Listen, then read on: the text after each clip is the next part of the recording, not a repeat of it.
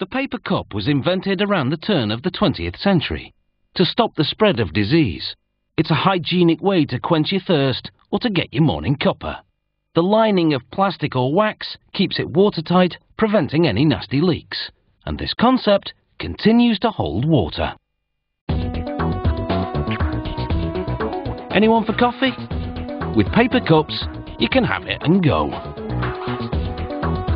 They start with paper that has a thin plastic coating. It unrolls into a printer that's as long as a bowling lane. The paper weaves through the printer in a continuous ribbon, as printing cylinders at each station layer an image onto the paper, one colour at a time.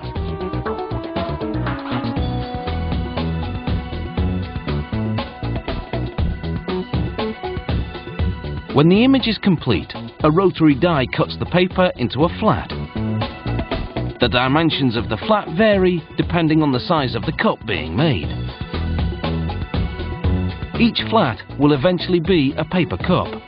They land on a conveyor.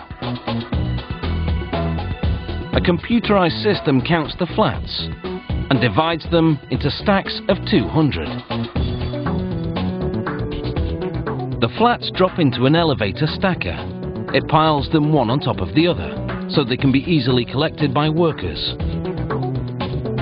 They load them into another conveyor in a different part of the factory. It moves the flats in a vibrating shuffle up into the cup machine. Meanwhile, a roll of paper winds into the other side of that machine, where a die punches out bottoms for the paper cups.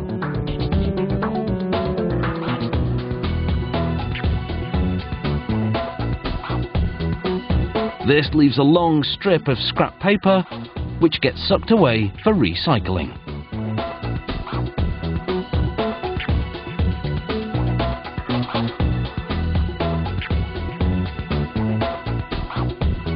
A device grabs the flats and relays them to a carousel.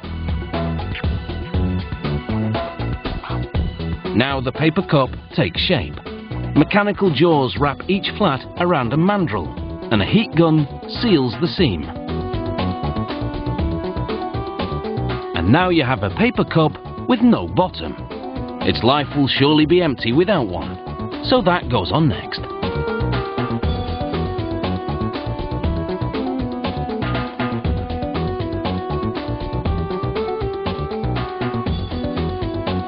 Bottoms are shoved into the cups and heat sealed in place by melting the plastic backing on the unprinted side of the paper. Then cups fall down a chute to the next operation. This one will give the cups a rim, allowing you to take a sip without spilling. A hot tool curls the edge of each cup into a rim. Then a vacuum sucks each cup into ductwork overhead. Each piece of ductwork comes from a different production line. There are big cups and small cups, all travelling to the packing department, where they land in stacking tubes. A counter keeps a running tally on the paper cups and portions them out.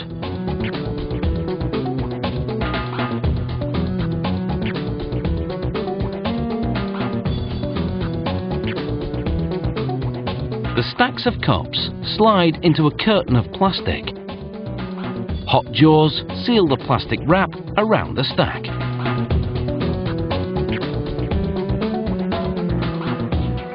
So now they're stacked, wrapped, and ready to be packed. Meanwhile, over in the testing department, the kettle is on, but this is no coffee break. They've pulled some cups off the production line to check for leaks. A mirror below reflects the situation. But leaks are 1 in a million, so they've made one leak deliberately to demonstrate for our camera. In the case of a real leak, they stop production and follow the paper trail, so to speak, until they determine the problem. It takes about a minute to transform pieces of paper into a cup. So, whether it's for mineral water, latte, or a drop of Earl Grey, the paper cup, there's so much in it.